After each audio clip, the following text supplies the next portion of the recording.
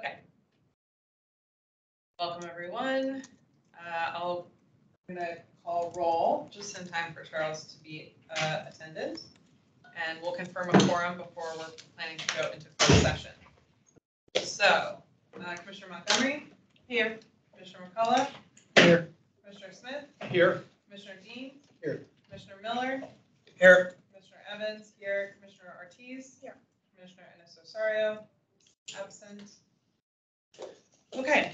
For the purposes of consulting with counsel, I move that Arlington County Law Enforcement Community Oversight Board convene a closed meeting for the purposes of consulting with counsel as authorized by the Virginia Code Section 2.2, 3711.a.19 for briefings by law enforcement officials or counsel and for discussion of information subject to the exclusion in Virginia Code Section 2.2, 3705.2, Subdivision 14C under the Freedom of Information Act, Conflict of Interest Act, and other applicable laws concerning the board's duties and liabilities. Do I have a second? I second that motion. Excellent. All in favor? Aye. All opposed? Any abstentions? Motion carries. We will go into closed session and then call the meeting back to order.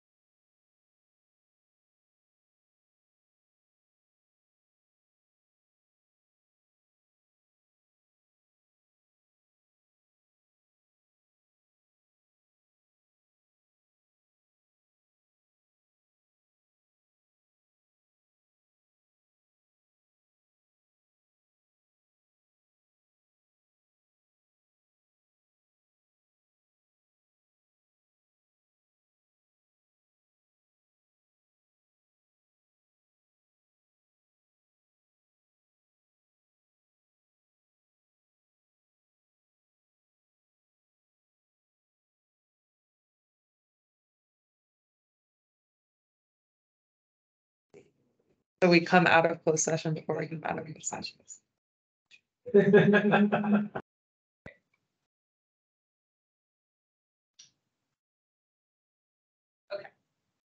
I move that the members of the Arlington County Law Enforcement Community Oversight Board certify that at the just concluded session, only public business matters lawfully exempted from open meeting requirements under Chapter 37, Title 2.2 of the Code of Virginia, and only such public business matters as were identified in the motion by which the closed meeting was convened were heard, discussed, or considered by the board.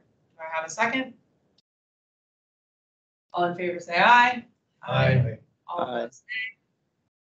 Any abstentions? Wonderful, the motion passes. Okay. So our next agenda item is to approve the meeting minutes from May 10th. On the slide, just so we do. Does anyone have any known issues with meeting minutes? And then after that, we're going to do of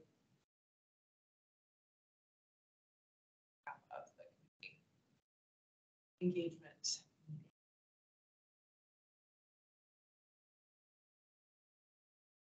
Did I miss this particular document? Yes. Okay. Yeah. Okay. That's why we're going to pull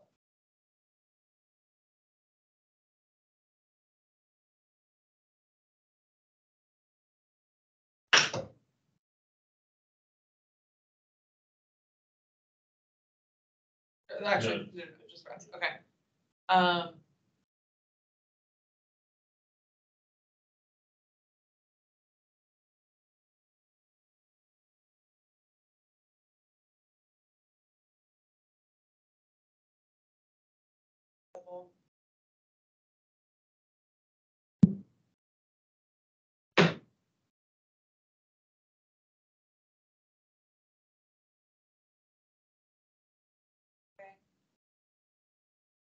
Question.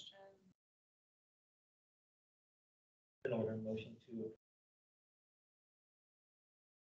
Second. Second. All in favor, say aye. Aye. All opposed, say nay. The abstentions. Wonderful. Meeting minutes from May 10th are approved. We will move on to complaint intake mini training. So the purpose of this was we did want to just make sure that everyone is comfortable receiving complaints. I know we walked through sort of what the system is, but actually, I think we talked about getting access to the beta version so that folks could offline practice taking in a complaint. Yeah, so we can use the test version for the purposes of our sample money and test version. The only caveat with that is you may have to register yourself for the test site if you just factor out that. Okay. But since it would be the first time, Okay. So Is that on the same page? Like, yeah, so it's the same intake portal that the public would see, except it's an internal version. So we won't create a bunch of An fake actual, complaints yeah. by registering them, but it gives us all direct access to the site so that we can, for example, practice that, you know, I Right. get an email from a community member, she wants to meet and talk, I can help them. Yeah. On board, everyone feels comfortable doing that.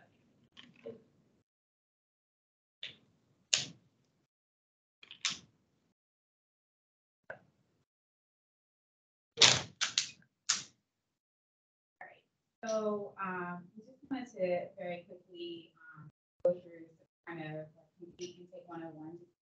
That doing complaint intake should you happen to call your engagement event and someone asks you to walk them. So the goals again are to familiarize DOB members with practices of conducting complaint intake. To review the functions of civil software and to familiarize DOB members with tools that the IPA is set up to track complaints and share.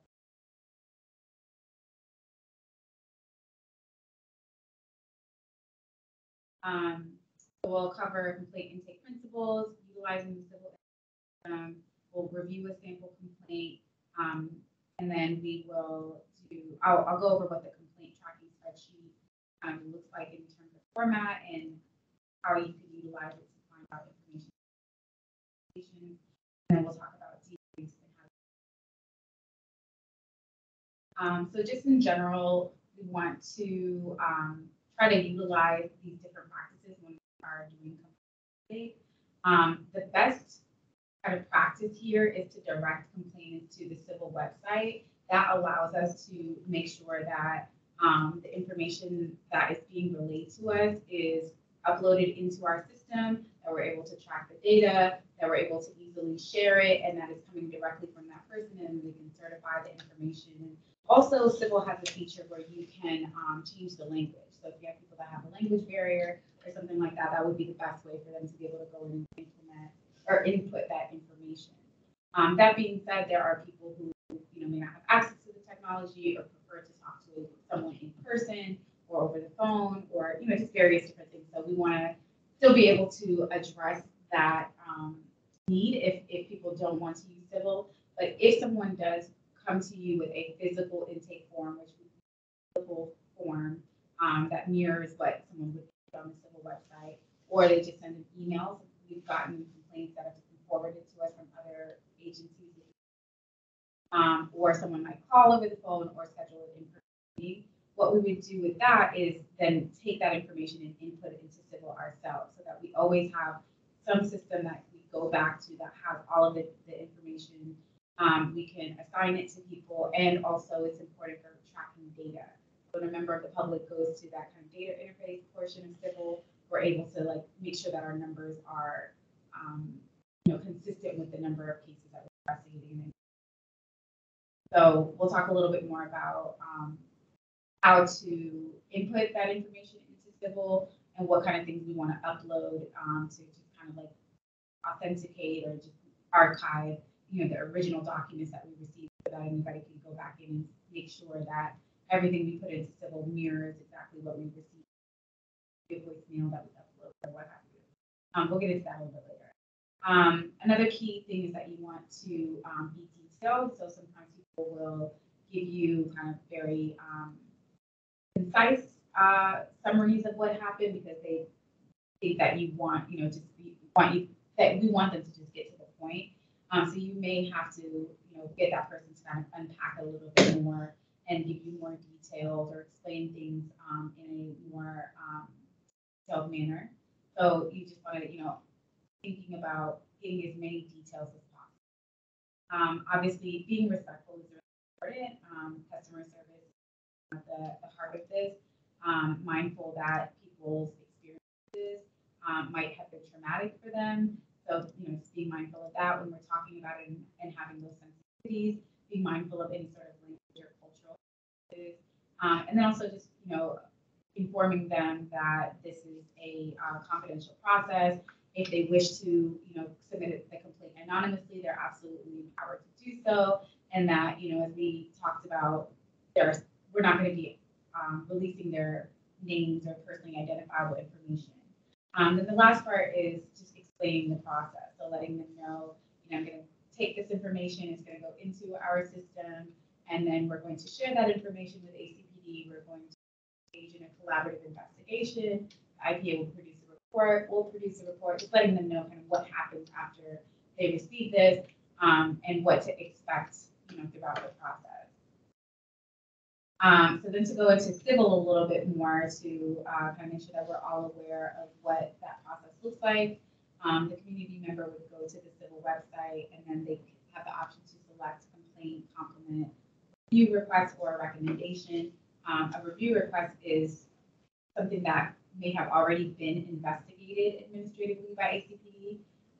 It has to still be within 2 years per the ordinance, but it's something that we could go back and review if it's already been done, so retroactively reviewing. And then recommendation is essentially just for them to give us recommendations on how we could do better as an oversight. Once the community member has input all of their information, then they'll go ahead and sign it and submit it, and then they'll get a case number, a tracking number, and they'll be able to go in and put that tracking number in at any point to get case update. If they decide to create an account, they will automatically get email updates as their case goes investigation process. Do they get a tracking number if they don't create an account? Yes, Okay. they'll just have to go onto the civil website and manually input the tracking number. They won't get an email. Won't get an Okay, automatic okay. update. That's only different. They don't have to. do it. Let me, if they're not able to enter, let's think about so many disabilities and stuff, and one of us has to enter, or you, whatever, how is it tracked to them then? I mean, they have to give you some kind of information, like an address, or how do they get up to it if they're not able to? So if they're not able to do it, we would input it with them. We would input it with them over the phone if we're like talking to them in the moment. And then once we submit it, we would give them the tracking number. If someone left an anonymous voicemail or something of that nature, and we're just unable to give them that tracking information, then that just might be the case. But if we have some form of way to contact that person, even if they just leave their name and number at the end of the call, you can call them back or reach out to them and let them know. We put it into our system. Here's the tracking number. Follow the status. I don't want to go down that. Just, we can talk about that later. Yeah, absolutely. So once that happens, we will download the complaint as well as any attachments that come along with it, and we will then share that information with the Office of Professional Responsibility. So they'll be able to look and see what was submitted and all of the facts. That information will then get uploaded into evidence.com, and you all will see it on your evidence.com account. If you haven't already logged in, that's what the submissions are that you see. You'll see on there both ones that come in through ACPD's portal as well as our portal. And you'll be able to distinguish the two because it'll have both right now. I haven't noticed that. Have we gotten into our portal yet? Because I mean, I've looked at them all, but I haven't really, maybe I just missed it, but like, I'll look for where they come from. On evidence.com, it doesn't say like from civil in any sort of like major identifying but way. it's- It's Yeah. embedded in the there. information. Yeah. I'll show you a example of what our download. Okay. So again, for people who have given us their contact information, anonymous complaint, then we follow up with them if we need any additional. And then as I was talking about in the beginning, if someone does submit a complaint, or it could be a compliment or a complaint, so that's why I wrote submission instead of, whether it's a complaint or a compliment, and it's given to us in some sort of written form or email or verbally. Again, I can't stress enough how important it is for us to put that information into civil, and then whatever other document you receive, email, voicemail, whatever it was, to attach that document to the civil, so that we have a paper trail essentially, or something to go back to say that we input this information exactly as it was communicated to us, and that just helps us to ensure credibility. So I wanted to just do a practice complaint intake with you all, walking you through. Ian is going to serve as, or Mr. Lab, going to serve as our attend complainant, and I'm going to actually go onto the site in real time and input it into the system. Oh, okay. I think I set it up earlier. Let's just check.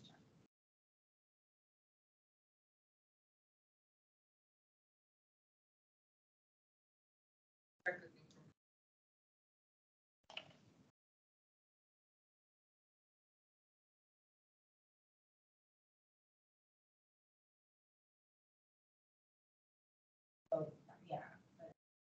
Looks like it's-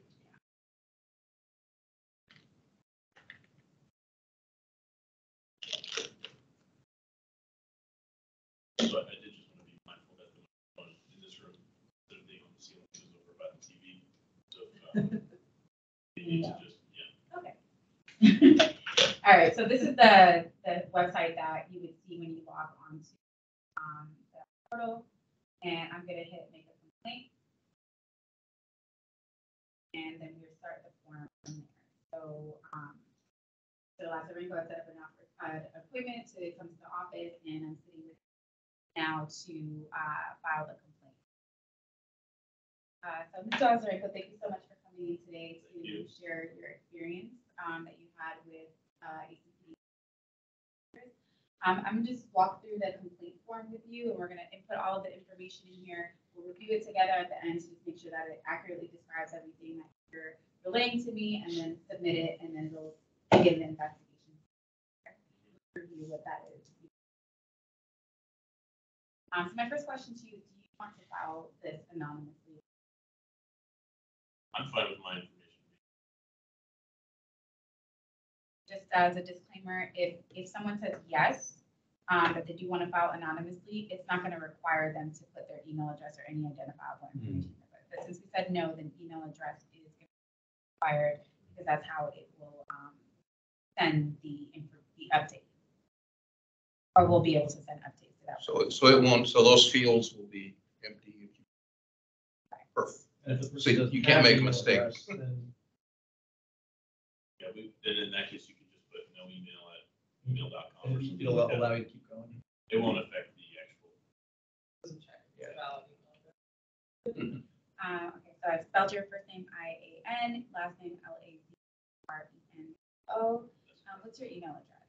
You can reach me probably at my, I, and then my last name. Arlington.us. Most likely the person filing the complaint won't be an Arlington County employee, but in this case. Would you be able to provide us with a phone number to contact? Sure thing, Mike. You can contact me on my cell, which is 410. 810. And what about a street address? Honestly, I don't know if I'm really comfortable sharing my address. Just, yeah, Not required. I just don't want anyone visiting. All right, so here's where we're going to try to capture the incident that happened to you in written form. So if you can be as descriptive as possible, give me as many details as you can. I'm gonna just relay in text exactly what you're saying to me as you're saying it, okay? Okay. So I was visiting a friend's house last Friday night. We were hanging out and everything, and I walked from his house and I was headed over to Metro afterwards. And as I was walking, I decided that I was going to take a shortcut through the park just to get to the Metro quicker. And I called my dad at the same time because I just wanted to talk to him just about family stuff. My dad's from Russia, so we were speaking Russian on the phone. And as I'm walking, I was approached by two officers from ACPD. They asked me to stop, and they asked me what I was doing, why I was in the park. And because I was speaking on the phone, I felt like they were just really concerned, or that they were, I don't know, treating me differently because I wasn't speaking English. I think one of them made some snide comment about lying or something like that, and it just made me really angry and really uncomfortable. They asked me, if they could search my bag and everything, and I just didn't understand why they were asking me to do that when I was just trying to walk to the Metro, and they made me feel really uncomfortable and like they were targeting me specifically for.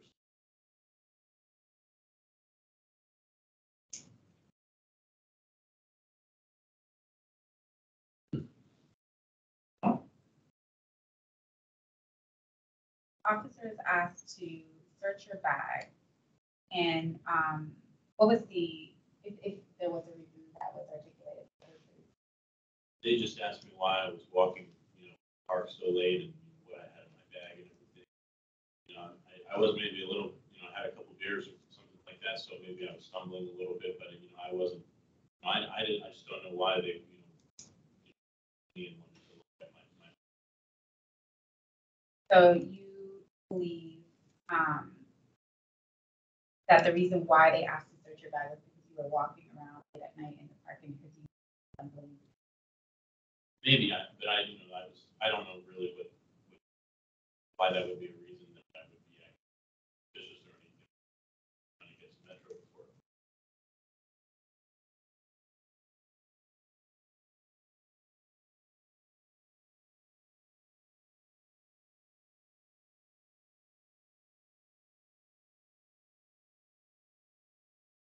Do you recall, you said it was two officers that you were interacting Yeah, with, two right? officers, yeah. Do you recall which officer, first of all, do you know their names? No, I think one of their last names was Smith, I think one of them said, Okay. but I didn't get their name or their badge. Okay, that's no problem. So let's call one Officer 1 and then the other one Officer Smith. We Okay. think that it's Officer Smith. So which officer was it that you believe made the snipe? My back was turned, but I think it was Officer Smith because it sounded like a man, and the other officer was a.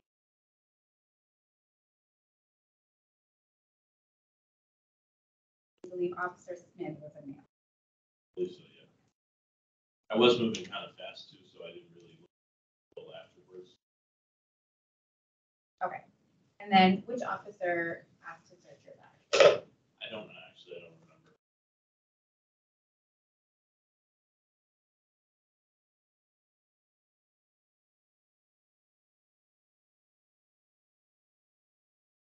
And then after your bag was searched, what happened next? Well, I didn't let them search my bag, but they kind of insisted. I asked, if they really needed to, and then they said no, and then I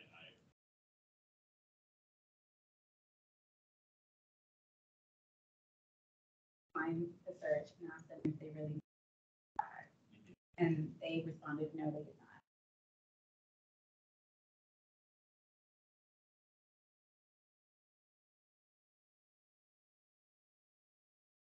And at that point is when the that's right, yeah, I ran back to Metro. Yeah, well, I kind of ran away a little.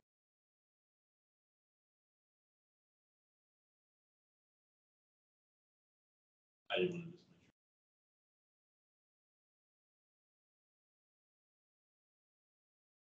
was at the end of the interaction. Is there anything else that you want to add to that in terms of It just the made me, experience? just made me feel kind of weird, like I was being seen.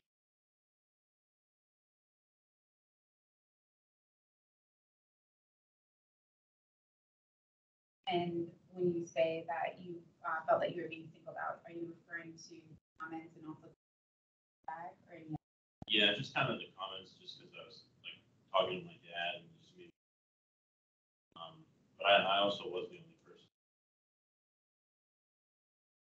May not have anything.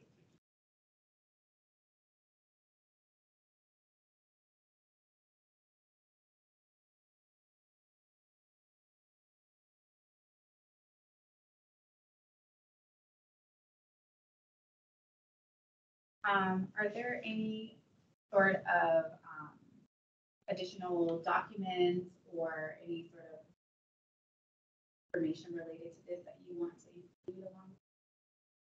What kind of documents? Anything that you may have received any sort of correspondence from the police department, or if there was any sort of report generated that you're aware of, or anything that you think it might be relevant to helping investigate this? I did text. You recorded it, for example. Well, it was the phone conversation. I hung up like midway through, but I texted my friend right afterwards and told him what happened. So I texted messages. And I did send an email to. I couldn't find the internal affairs email, but I found the media email for the police department, so I emailed them. But I don't know if they got the email. I'll give you my card after we finish up today, and if you would like to email over to me any of those written documents and have them attached to the submission, I'd be happy to upload those into. Okay. This is where you all would upload the files right here where it says upload document.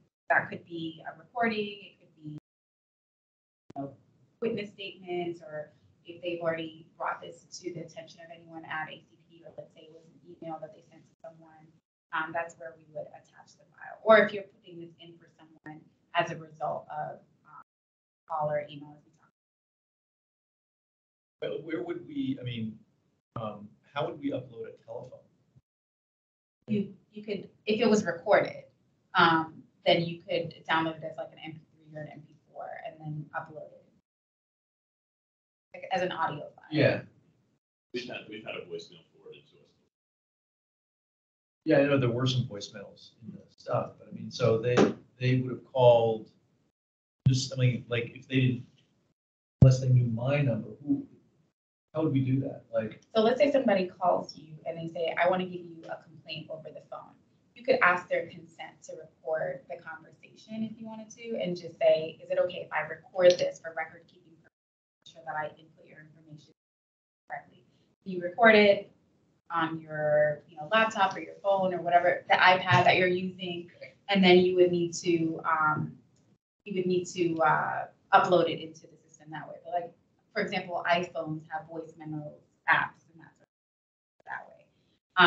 In that instance, if you feel like you don't have the technology to do that, you could direct them to me or Ian as well. And we I could probably do have that. the technology. I don't know. To do it. Yeah, I mean, you could always direct them to someone else who feels more comfortable utilizing that technology. It's best practice to have it recorded if the person is okay with them. That way we just have something again for you to even go back to the records Oh, yeah. or to authenticate. So if someone calls me on my cell phone, I can just during the call start to record. You have to ask. Yeah. Not in Virginia. Don't just, No, actually, technically, Virginia, you don't have I to, know, but I but think I it don't would be think good practice. Right, So right. you don't want to, Right. record someone without their consent. Yeah. But Another Virginia is a one-party It's a one-party consent. consent. Yeah. But that's why we would direct people verbally to use, like, as Right. a first meeting. And if we were to hear it, I would suggest email to the COA email address, call our office phone, or last resort. And, but this is ideal to website. So, especially in instances where someone does not have the officer's badge number, which is most, even in those cases, it's always good to get a location, but especially in cases where the person doesn't have the identifiable information, how we're gonna try to figure out what officers were involved by figuring out the date and time and the location. So going back to Mr. Lazarenko, could you tell me where this incident? You were near the metro. Yeah, I was near East Falls Church Metro. I don't know which park it was, though. I didn't really, I'm not too familiar with that part of town. I don't know. Do you remember when this took place? It was right before Metro closed, so it was after 12:30, I think. Running to get 12:30 in after the morning. midnight. Yeah, And do you remember what date it was? yeah, it was the 18th, Friday. 18?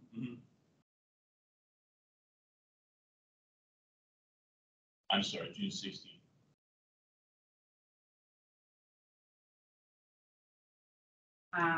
So one officer is unknown, and then the other officer you said you think was possibly named Officer Smith. Right?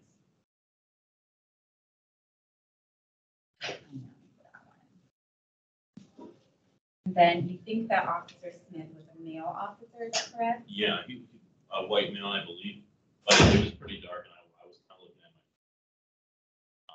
So. No, he was a male. Okay. Male officer, potentially. It was a, Okay. Potentially white, and then can you describe the person's like build or stature a little bit? they were taller than I am, so probably like 6'6",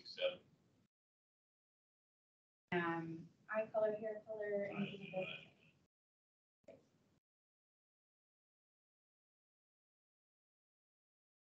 I didn't think you said all. What about build? Average. And then the second officer, you said was possibly a female officer, I correct? think so, yeah. Okay. And that's all I really got. Okay, no other description. Were there any other people who potentially missed the incident? I know you said that you were on the phone with your dad. Yeah, I don't know if he heard anything though. In my knowledge, I don't think anyone. If for any reason that you become aware of other people who may have potentially, just feel free to give us a call and we can supplement that. And Mr. Eisenberg, I just was curious to know how you heard about us and how you were directed to our office. Yeah, I was when I was Googling around for ACPD, saw a news article about this. website, so I called. Okay.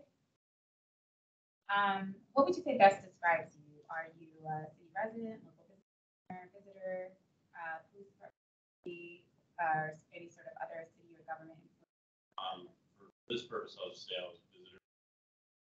My emails in Arlington. More than likely. Would you be able to? Does it really be needed? That's just more so for our internal track. Yeah. This whole list of questions here is just for us to be able to kind of identify what sectors of the community our complaints are coming from. So we might want to look at it by age, gender, race, or ethnicity, sexual orientation. But again, all of this is get that information. Maybe later. I'll give it later. Sure, that's no problem. Then, And the last question I have for you is whether English is your primary language. Yes. In the event that someone says no and they need language assistance, that's when we would try to figure that out. Just to help.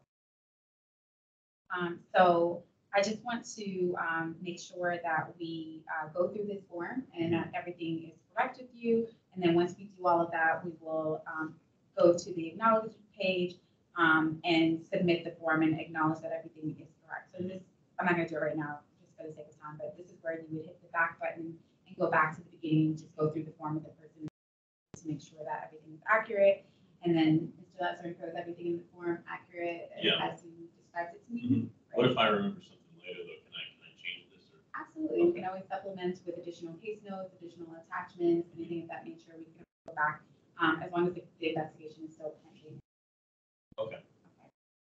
So now, having heard you acknowledge that everything in this form is accurate to the best of your knowledge, I'm going to go ahead and submit it. And this is going to be your tracking number right here. Okay. Write it down together. I'm happy to email it to you. You can also create an account, and that will give you automatic email updates on the status of your case. But at any point you want to see what the status of your case is, tracking number. Okay. After this is submitted to Civil, we will download it and share it with our colleagues at ACPD who we collaborate on these investigations with. We will be collaborating with them on this investigation all the way through the process. Once I have completed the collaborative investigation process, I will produce a report and I will share that report along with the evidence that we've collected along the investigation as well as ACPD report. The reports are completely independent of one another, so we may not necessarily have reached the same findings. And then that would go to the Community Oversight Board. They'll discuss it and confer amongst themselves and create a separately independent board as well. And so if you have any questions along the way or want to know kind of what the status of it, feel free to use this tracking number or reach out to our office directly and we can know where we're at. Okay. Sounds good. Thank you. Thank you. I appreciate your time. See. All right. Any questions about how to utilize the form? My only question was if they were to, like, you finish all that process and then they send you something, can you log back into Civil and upload it? Mm-hmm. Okay. It just wouldn't be through that form. It would be sort of an addendum. Right. But we're able to add case notes or any attachments, add or subtract officer information. You know, the investigation leads to new. Yeah. Or sometimes if we need to call that person back because we need some additional information from them, then we could do that and take those notes from that call and then send that addendum over to a form when we download all of this. So obviously you were able to ask more questions. But if they were filling it out themselves, I'm not sure a lot of people would say add race in there because there wasn't a block for race. But you were asking, so there was like one block where you put like 3 things in. Do you think people will automatically put those things in? The description? Yeah, For the I'm not sure. What, I'm sorry. For the officers or for themselves? For the officers, well, yeah, for the officers. They may, we leave it open so that they can put any sort of description that they can recollect. But even, somebody putting it in there doesn't necessarily mean that it's true, right? Like Sure. they're making a guess as to what that person's race is or what have you. What we're trying to do is just capture as much information as possible about where it happened, when it happened, what officers were involved, so that we can assist ACPD or give them as much information as possible to identify what officers were involved. But sometimes just the facts of the underlying incident can help us figure out what officers were involved. Like, so then there's other ways that you can go in and see, like, this incident occurred, and you can look at what similar factual incidents occurred in a particular area or on a particular date. There are multiple ways to try to like narrow it down, but Sure. the more information obviously we have, the better. So that we can figure it out easily. I think nowadays, a lot of people, unless it asks for it, I'm not sure a lot of people. Very careful. It's good. And the way that we're tracking complaints in terms of like the public facing data is more so like if you want to look at complaints by race, it's going to be the race of the complainant if they decide to input that, not necessarily focus on the officer for purposes of data. Because again, that person making a guess about the race is not necessarily accurate. They may not actually correctly identify that. That would be something that if we wanted to factor into this, I think the more accurate way to get that information.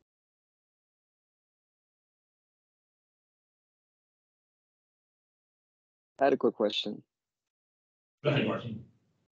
So, if someone loses their tracking ID for a case, is there a way for them to like retrieve it or ask for like what it might be? Yeah, if they could email us and then we could provide it, they could reach out to us in any way and we'd be able to provide it to them. Paul? Yeah, call, email, come in person. All right, thank you. Any other questions about this? So move forward with the rest of the PowerPoint. So we are trying to create an efficient system to like a one-stop shop where you all can go and see kind of what the status is of these investigations, whether they come in through ACP or through civil. What we came up with as an interim solution is using an Excel spreadsheet. We're hoping to advance this technology over time, especially because it requires us to manually enter this information. But for purposes of what we need to accomplish with this right now, we'll send out the spreadsheet or share it with you all, but I just wanted to walk through kind of what this information showcases. So it'll tell you what type of submission, where it came from, whether it was civil or ACP, and then the civil ID number that's associated with it or the OPR case number that's associated with it. And that would be when you go onto evidence.com and you see the inventory of all of the evidence that you have, that's how you could identify what evidence is in what case. This will also tell you when the complaint was, and then there's an automatic tracker to let you know how long it's that 60-day timeline. It'll also include the complainant's name, the status of the investigation, and then you'll be able to see what 2 COB members have been involved in that particular investigation, as well as when their briefs have occurred. So there'll be one at onset of the investigation. There'll also be a link for you right here where you can click on, and hopefully the technology works the way I think it works. You'll just be able to click on the link and it'll that direct piece of it. And then any notes here would be my notes to you all about like where it was submitted from, or it might be, some notes to how we're looking at handling the case, or just anything that I think is important for you all to know about this particular investigation. And the Excel spreadsheet will show all of these, and then there's a separate page on the Excel spreadsheet that you'll notice at the bottom that says non-investigative files. So that's where we'll store information for submissions that come in that we may, that don't necessarily fall within the purview of our investigation. Like some of the ones that we were talking about earlier related to tracking reporting. So you'll see that information in there, and then you'll see in the notes section an explanation as to why we're not going to further investigate it, and there may be a closing memo or something like that associated with it, and that will be. Where's that going to be available? We'll put it in the Teams folder, but I'll also send a link out to you all in your email. Access it'll be one file that will just be constantly updated. So it won't be one file per investigation. And then that way you'll be able to see at any time how many investigations we have. Hopefully that just makes it a little bit easier to be able to see everything in one place and have to go on evidence.com and figure out like the pieces of the puzzle. And again, we're developing this technology, so if you have suggestions along the way about how it can be more useful, we definitely welcome that. So again, the debrief, just to recap, our opportunity to have open discussion between yourself and DOB members. We broke it down into groups of 2, obviously for public requirements. So each investigation will have 2 DOB members that are assigned to the case that I would have. That being said, if at any time you all have questions about a particular phone, email, answer the questions, it would just be my main point of contact. So again, we'll have one at the onset and one at the conclusion, unless it's a particularly complicated investigation. More debrief, so we'll at least have those 2 minimum. The initial debrief, that will be an opportunity to just kind of share the preliminary facts, thoughts about what the investigation should look like, what are the potential allegations that we should be looking into, potential witnesses, and for you all to ask any questions or direct me on things that you are particularly interested in paying attention to in the investigation, or answers or questions and things like that that you want answered through the course of the investigation. And then during the closing debrief, I will share updates about what information was discovered during the investigation, talk about highlights from the interviews, different things like that, what the final allegations were that were investigated, and what some kind of preliminary thoughts are around the disposition for those allegations. So they're going to be sustained, not sustained. And also, I'll be able to give you my personal thoughts or reflection on how I think the investigation, what I'm going to write in my report in terms of what my findings might be. Obviously, at that point, you can utilize the time to ask any questions or any sort of get any sort of additional details that you feel will be important to you while making your own independent findings and to begin developing a discussion guide as to what issues you all want to focus on to discuss the case. And also, if you think that is a case that you need some legal counsel on, or any sort of additional like protections or anything like that, that would be a good place to kind of bring those up so I can do whatever needs to happen administratively after research, complete the investigation.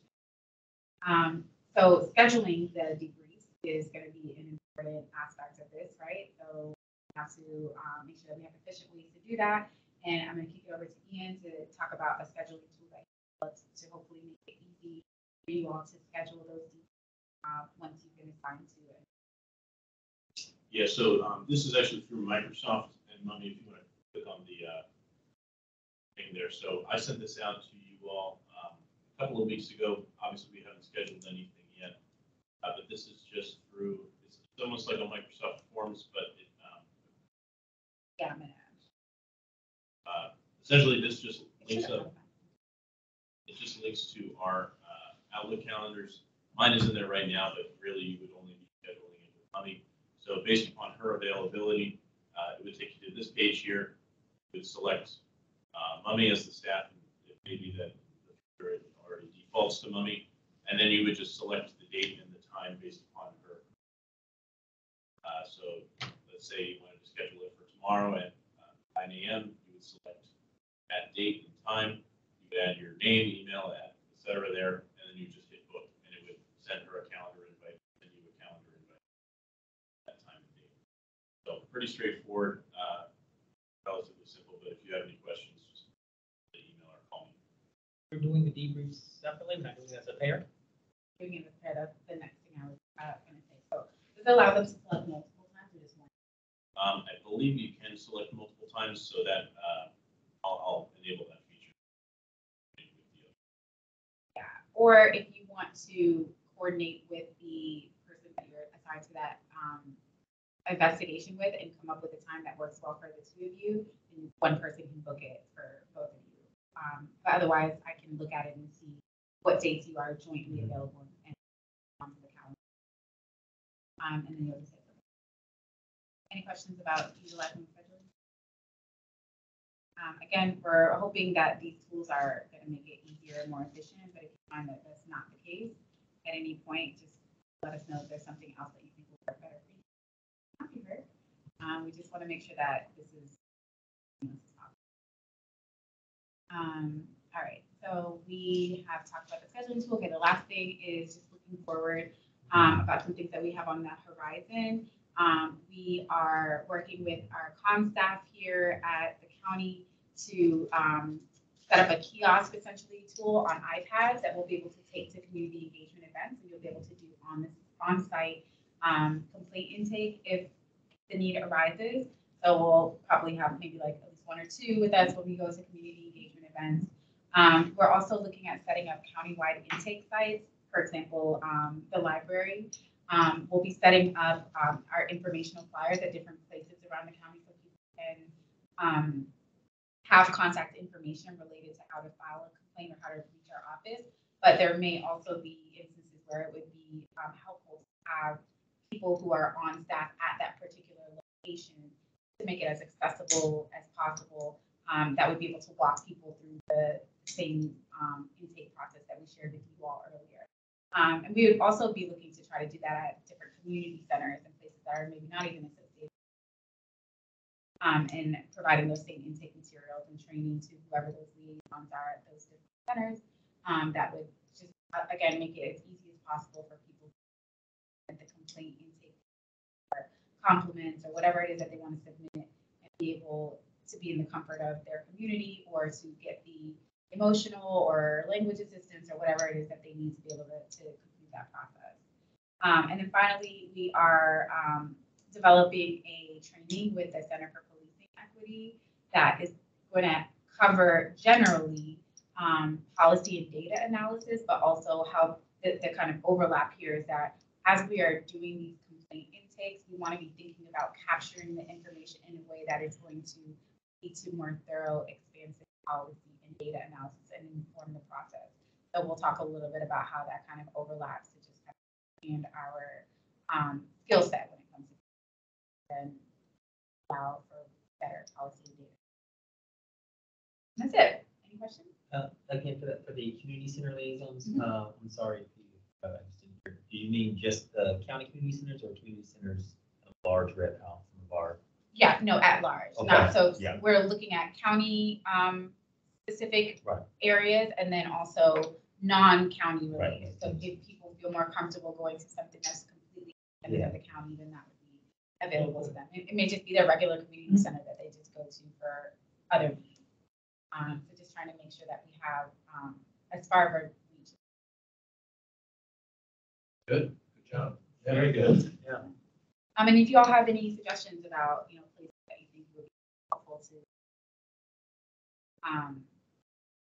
ordered the little displayers. I've ordered even extra ones, kind of as a result of the conversation we were having, because we have printed out those materials and we can actually place them at different places around the county as well, and just leave them there for people to, just access that information.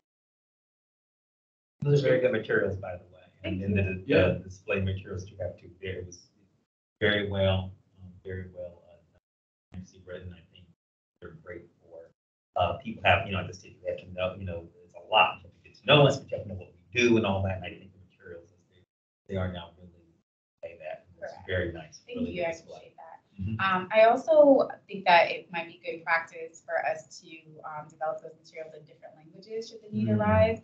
I know, counterpart agencies and areas where there is a very strong presence of a second language, be it Spanish or what have you, they automatically translate all of their documents online and in person to Spanish. Yeah. I don't know that we necessarily have a specific language that is, a prevalent need, or it might be several languages I think in this area, but that's something that I would definitely be open to, as well as translating those documents for various community centers.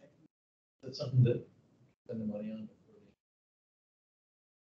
Yeah, we do it before the 30th. Yeah, I don't know how easy or hard it is. But I mean, if not, we have a budget for next year. So it's just that we didn't utilize that much of our budget upcoming year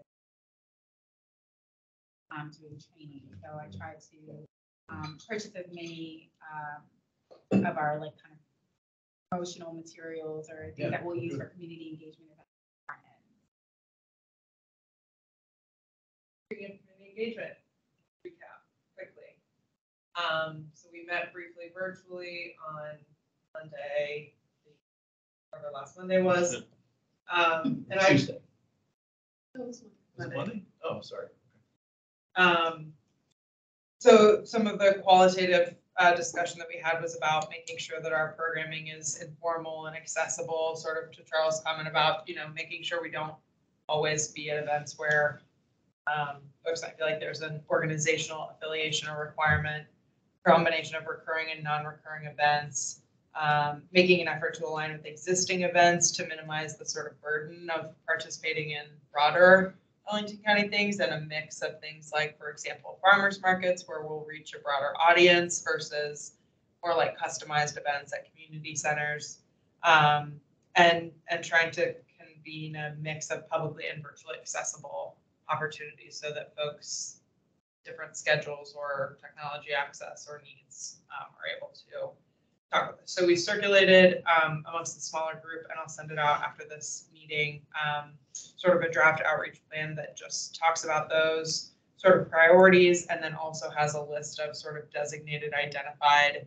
community stakeholders from the list of Arlington affiliates. But primarily tonight, what I want to do is get input from anyone who wasn't able to join us that night, and then talk about having a first event. We had talked in the meeting about doing something in a community center in Green Valley as sort of an ability to go. And we talked about having a mix of events that are informative, engaging, and then what was the third one? Girls, help me. Educational? No, important to be educational, engaging, and I don't remember. it was about telling them what we do, and who we are, like an introduction. It was about being Making sure able we hear to, from them. right, and then being able to take in complaints as well. Maybe it was I that. think it Maybe was it was engagement and listen listening. and Right. then yeah. Right. Yeah. Okay, sorry. Mhm. So and that a lot of our events will be sort of a hybrid of, we'll present some information and then convene an opportunity to listen. So the Green Valley Civic Association meets the first Monday of every month, and their next one is Monday, July 3rd, which is not listed on their website, probably because that's unlikely they're going to hold it then.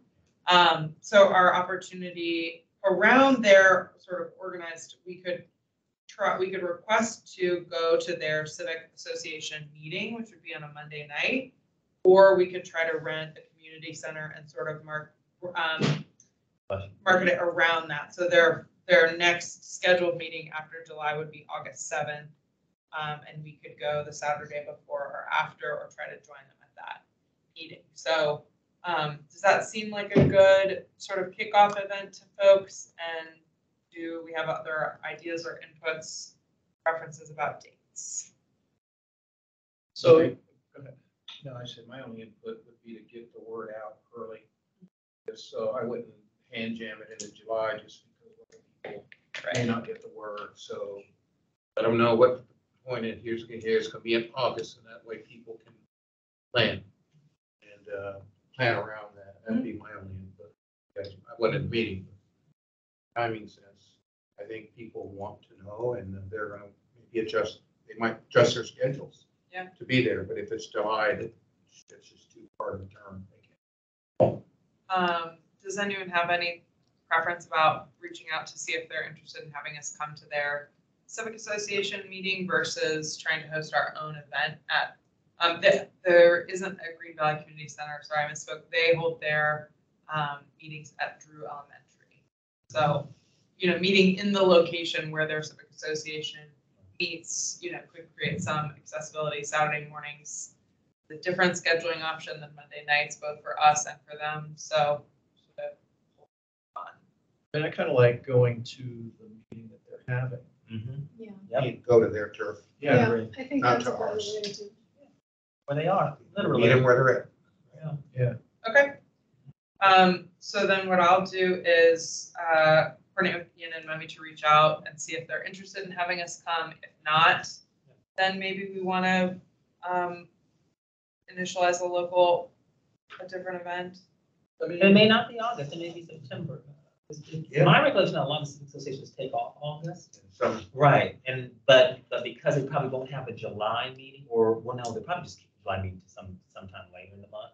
So a lot do take off August, so if you don't get August, I mean, maybe hopefully, but if you don't, then September, I think it's still good. I mean, there's not really a bad shelf life on it. We may do something else also before then, but I would definitely try to find a date that works for their Yeah. civic association. I Okay. wouldn't, yeah, if it doesn't work for all of us, I just wouldn't want to say, okay, well, we want something else. We're not So we couldn't really think of it as a kickoff.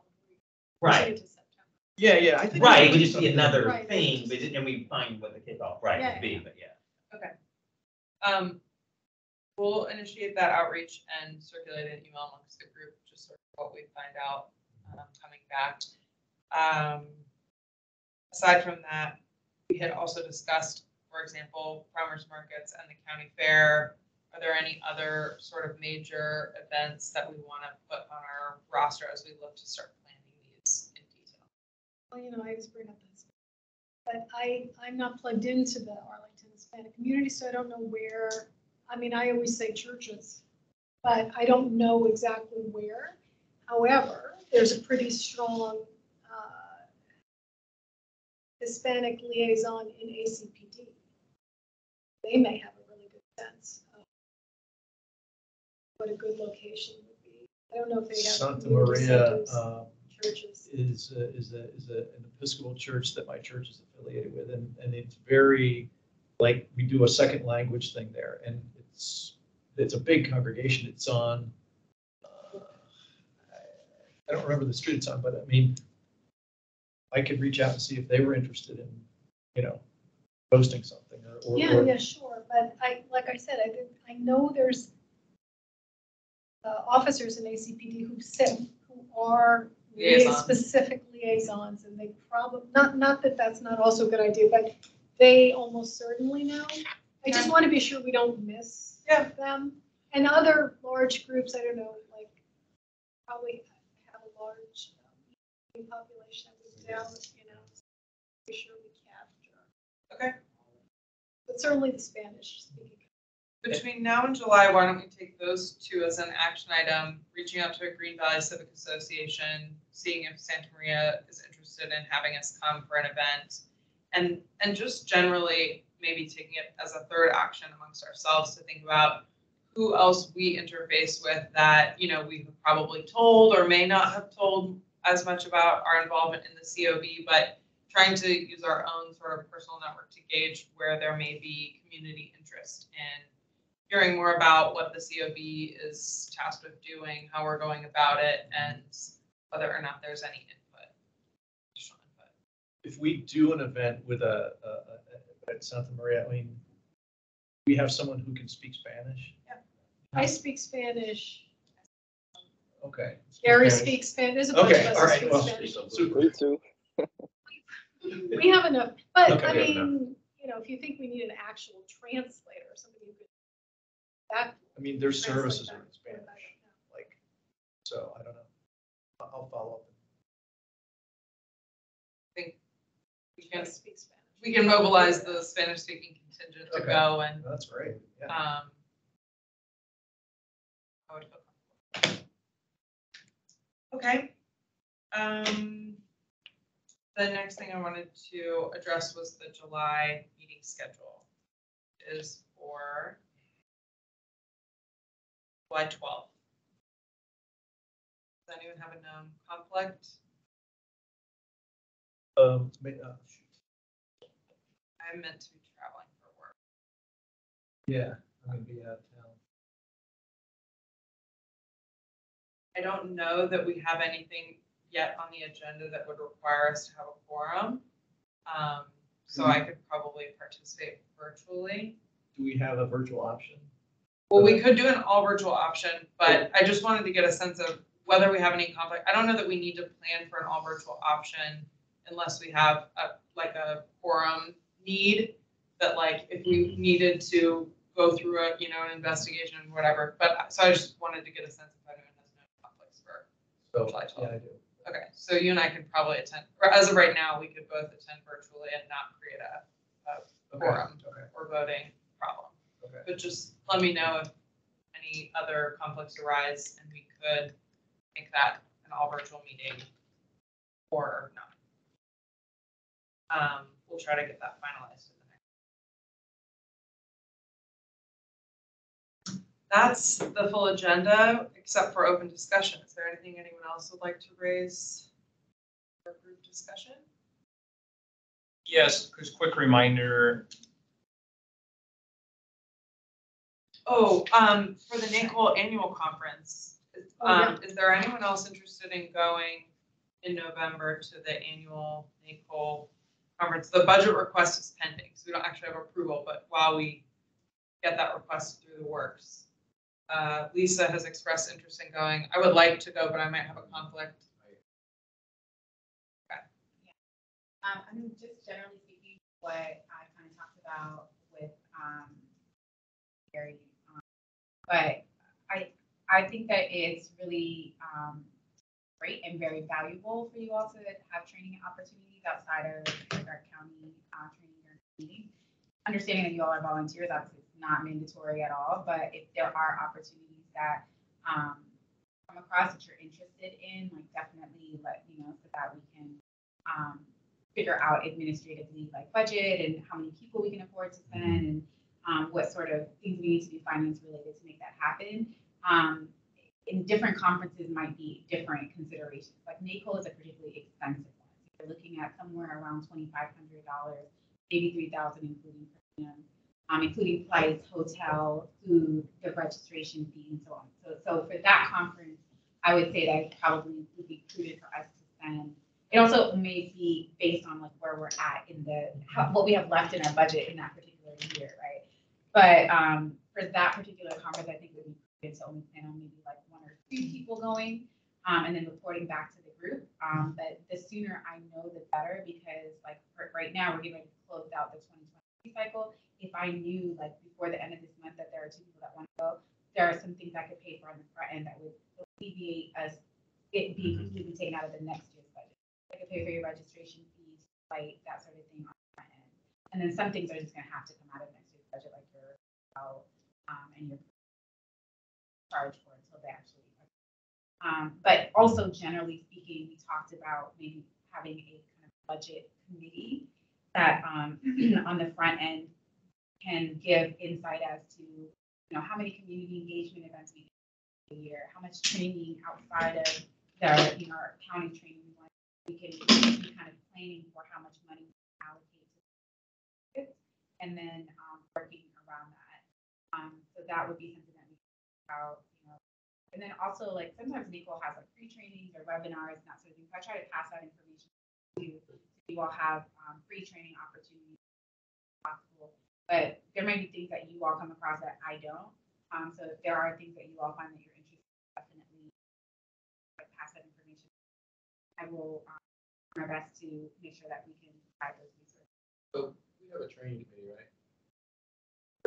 Well, We're meant that was to. Jim and Julie, but I think that training was initially like thinking about what the Arlington, like the required training. Yeah, required, but I think. Expand that Well, training. it's really the transition. Yeah. It's really a transition, so you weren't at the meeting, so I took over, no, I didn't take over, but anyway, so this year, I'm so glad you sent that thing at NACOL because we have money right now, so we didn't plan, but that's the right thing to do, but I think what Mummy and I agree is that we really need to think, because NACOL probably may not be the only thing. That might be a good one to go to, but we don't know what we don't know, right? So I think this committee for next year's budget would be trying to make recommendations on, hey, NACOL, we did that last year, 2 thumbs up, we'll do it again. Or we found out about some other things that, and we can all be searching this ourselves, right? As far as what are things to consider, and then Mommy can make a budget. So this year, we don't have a budget, but we're gonna go, right? We have the money and we have a date to spend it by. That's how the military works. You just spend the money, even if you don't need to spend it, you spend it. But we do need a plan, because I think there's other things, I just don't know. Yeah, I'm glad you brought that up. There's some that are virtual too. Yeah. NACOL is virtual. Martine. So, what I wanted to ask is, do you have to be at the conference for like all 5 days if you were to go? Ideally, yes, because we're paying for the full registration fee. Mhm.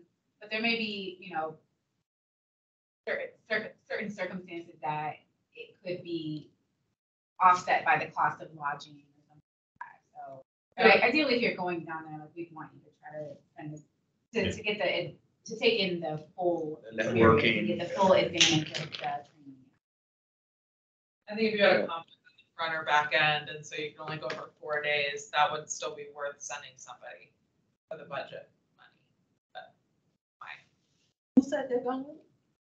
Julie's- Well, I. She's yeah, volunteering. I'd like to go. What is this? November, I have a conflict, but I'm trying to resolve it. I have a four. conflict. You I really can't should go. You really should November 12th through go. The 16th. work thing, In you can't Chicago. go. Week before Chicago? In Chicago. Oh, You No, can't I'm get along. joking. I'm joking. So if anybody is, I would just have a conversation.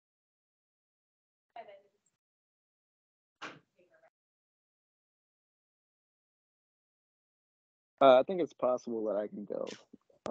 So Well, I would. got a cap for this. The other conferences do not have. But generally speaking, like, by the time you add like flights, I think it should probably be a practice that we can act unless there are certain things that otherwise. Just because I know that this year was an anomaly in terms of leftover budget. Future years, I think it's a lot tighter. We're gonna be asking for. The other anomaly about this year is that, like, as we get started, we will have just submitted our report and be brainstorming what we want our priorities to be. So if more than 2 people wanted to go this year and we're able to, I think it would be valuable, recognizing that we, for next year, probably don't want to do ad hoc approvals. We probably want to have a plan and a list. So, Gary, what I was going to say is that brings me to, as far as subcommittees go, we do have a report due in September and a bunch of investigations to get through between now and then. So we need to make a plan for compiling our report and also for a policy review. But there are a couple of items that we've come across sort of in the course of this that we've raised as we may want to do some in-depth, review. I think the findings of our interns look into photo enforcement and other just sort of related adjacent policies. Is something we want to make space for in our calendar. So be thinking for the next meeting, and we'll look to schedule our sort of subcommittee meetings between now and the end of September. I think training will be important, but probably not a priority amongst those in the queue. Like, we want to have our training, we want to review our training curriculum before the end of the year, but not necessarily before September. Yeah, that's a good segue. So the other, we had our Prop 3 kind of huddle. You weren't there, but we talked about the ride-alongs next year and the recommendations. I mean, you want to talk about that just a little bit, or you want to save that? This was the requirement to do ride-alongs. And my suggestion was that I think it's still good that we do ride-alongs. For networking, getting to know people. I just don't think it needs to be 4 hours. So the initial training, I think, should be the full money. But for the, recurrency thing, my suggestion, I think you were going to push that up, right? Whether they were going to accept that was to keep it, minimum of 2 or around 2, just so we can go in, meet the new officer. How's it going? Understand what we're doing. We're kind of getting with, but I don't think we need to. That was my suggestion. I don't think I need 3-4 hour ride-alongs for my recurrency. But I do think there's value in making contact with officers and helping them know we get to know people, meet people, because we're only in year 2. So because that's in the ordinance, let's make sure we slate that for our training sort of review, because it is part of our MOU that the training curriculum will be something we review and deal with. But weren't you gonna talk to somebody about that? Yeah, so I spoke with Deputy Chief Chamberlain about this ride-along in general. Just checking with her like very briefly earlier today. She's gonna circle back with me to talk about it, next week, because we're trying to figure out who the best contact person is for the ride-alongs now. And also when we should do them. There is currently, some field training officers that are like transitioning on, and we wanna make sure that's like the best timing, for us to start redoing these, annual requirements for ride-alongs. And then also we can talk about what the format should be. Like, the ordinance just requires currently that there are 3 ride-alongs, but it doesn't necessarily specify, the time or the shift. I think that it was very valuable, by and large, from everybody's experiences that they shared with me, to have the opportunity to do 3 different shifts, because they got a chance to kind of see the differences. If that continues to be the case, then great. If that's not the case, then great. If the number of hours could be adjusted to make it where it's only 2 hours that are mandatory, but you're welcome to stay for the whole 4 hours or what have you, then that's something that we could talk about. But I'd like to do that in collaboration with AT, figure out what would work best for them as well, and what they think would be the most valuable training experience. So more on that later. I was going to report back out to that after having a follow-up. After the follow-up. Anything else? We received a notice from the county about new training for staff. How do you want us to, handle that? Race one. Mhm. Are you all? Should be in the learning center. Yeah. It really is a good question though, because I'm not sure that it was anticipated that you all will have to continuously keep up with us. I think it's implied, but I can just confirm that to make sure that that continues to be a requirement for you all. Can we get access? Sometimes I'm local and getting onto the network sometimes is a hit or miss. So or even if like before our meetings, if I can go in, do, check the emails, Yeah. do trainings or whatever. Can we have access to that? I think that we could figure out a way to do that. You have to have a county badge to slide into most of the rooms, but if we alerted security or reserved that room ahead of time, let's just say it was spontaneous when we did it, we could probably let security know. We could probably slide in a badge or whatever. But I just need to confer with security to figure out the most efficient. Of course, if you know in advance, we can book them. But if it's a spontaneous thing. Library would also have computers. Or we could just, okay. Yeah. But If you wanted a private space, you could probably figure that. There's plenty of spaces. I just need to figure out your access. Okay. Having addressed all the agenda items, I declare the meeting adjourned, and we will see you all in July. Thanks. Thank you. Yeah. Thank you. Have a good night. Thanks, Martine. Martine. Right?